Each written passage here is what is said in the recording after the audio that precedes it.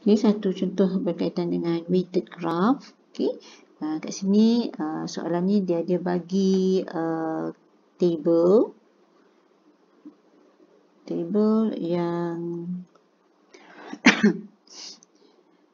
kat sini dia kata table shows the length, okay, length of the highway between 4 towns. Okay, jadi kalau melibatkan 4 towns means kita tahu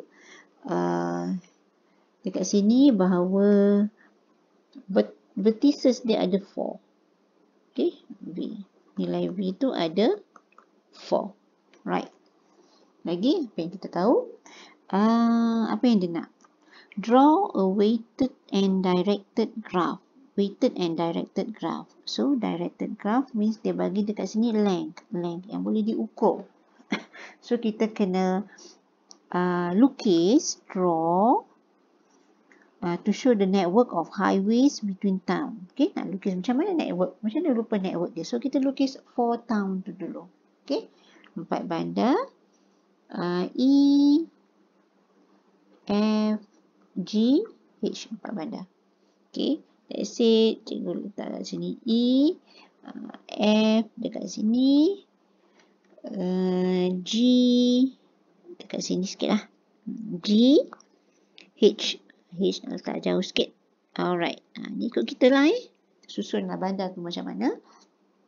Okay, kita identify dulu ada tak melibatkan loops ataupun multiple edges.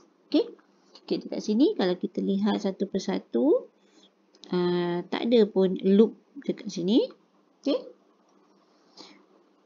then kita tengok ada tak multiple edges. Multiple edges kalau untuk directed graph, okay, untuk directed graph dia akan berulang. Kalau EF ada FE. Okay, EF FE tak ada. FG GF ada. Okay, FG dengan GF. Okay, kita lukis yang tu dulu. Okay, kita tukar colour lah Okay, right. FG dengan GF dia ada multiple. Okay, F initial, G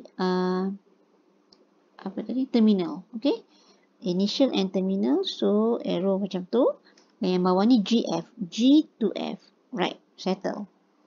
Kemudian kita lihat lagi, kita ada GH, HG ada tak? Oh, ada juga. So ini adalah multiple. GH dengan HG. Okay, GH, HG. Okay. Lagi?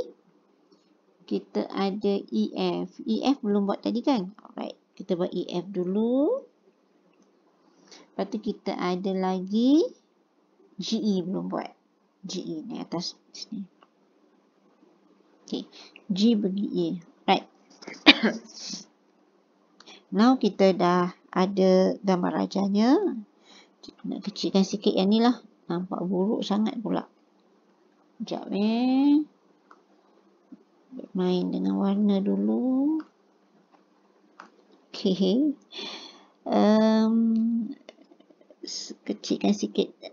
Kecil sikit. Okay. FGGF. Alright. Okay. Dah dapat ni. Buruk betul laluan bandarnya. Kita nak masukkan dia punya fitted ni. Dia punya ukuran dia ni. Okay, now kita warna kuning pula lah. Right. Kita tengok kat sini. Yang apa ni? EF 55 km. EF, sorry. Tolak pula. Okay. EF is 55 km. Kemudian FG sini 43. Dan 110 untuk GH. G pergi H 110 km. H pergi G is 100 km. Dan G ke E ke sini yang panjang ni 60 km. Dan GF yang ni ni 45 km. Okay. Jadi ni gambar rajah kita. Apa lagi yang dia minta? Dan berpandukan gambar rajah ni, dia kata Mr. Siva, kecilkan sikit Alright. Ya, nampak soalannya. Right. Kita tukar kejap color. Biru. Right. Okay. Mr. Siva move to town H from town G. Jadi daripada G, ni nak jawab soalan yang kedua. Ni soalan pertama. Okay. Daripada town G, dia nak pergi town H. Daripada G nak pergi H. Okay. G nak pergi H. Kalau nak ikutkan, boleh aja dia ikut laluan ni. Laluan ni, dia ikut laluan ni. Okay.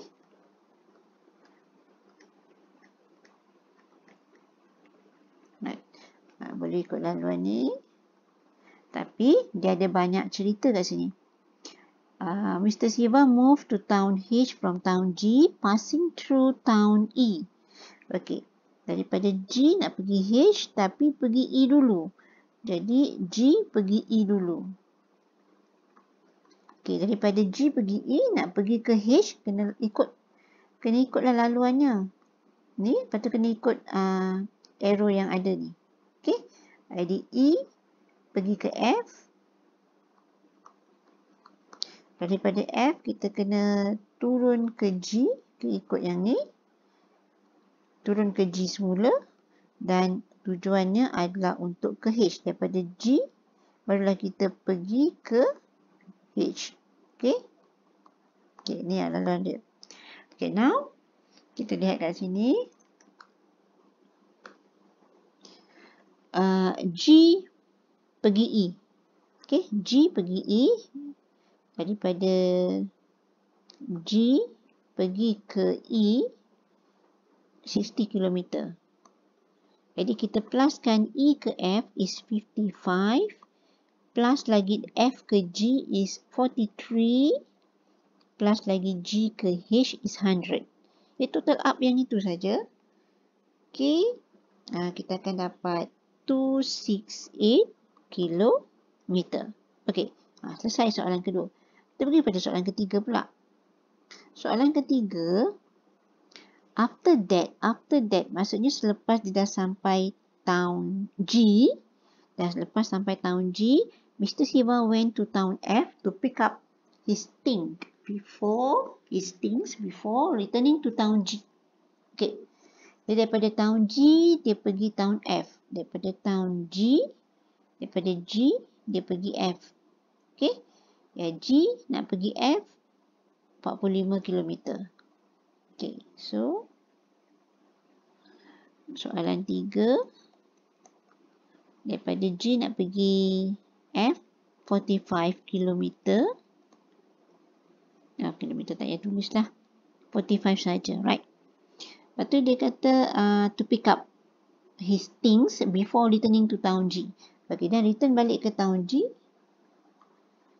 Oh, tapi tadi dia daripada town H kan? Okay, kita kena ambil dulu. Daripada town H, dia pergi ke town F. Jadi H pergi F, kena lalu G dululah. Jadi H pergi G ialah 110. 110 plus G pergi F, 45. Dan daripada F, balik semula ke G, plus 43. So, yang ini adalah 188 km. Okay. Kemudian soalan sambung lagi. State. Okay.